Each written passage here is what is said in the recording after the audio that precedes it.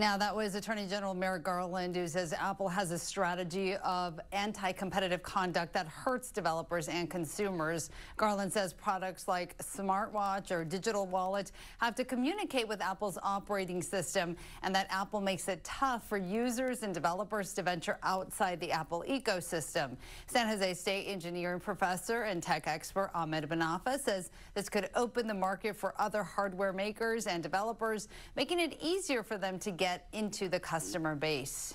The government is trying to make sure that they are not, charging people more than what it is reasonable, and the customers will have other options. And I mean, if I want to buy something which will connect it to my iPhone, I don't have to just buy the original hardware of Apple because it's going to work better. That's the essence of the case.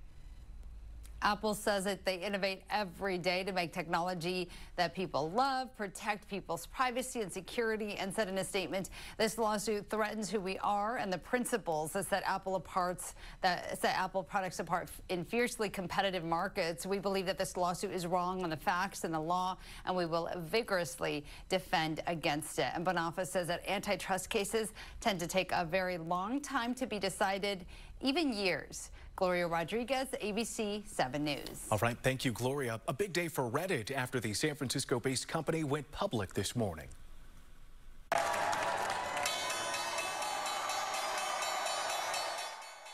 You heard the roaring cheers right there as Reddit's mascot Snoo rung the opening bell at the New York Stock Exchange. Shares began trading today under the ticker symbol RDDT for Reddit, opening at $47 each.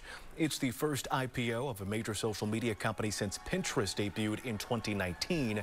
Tech analysts say the IPO is more of a necessity than a choice.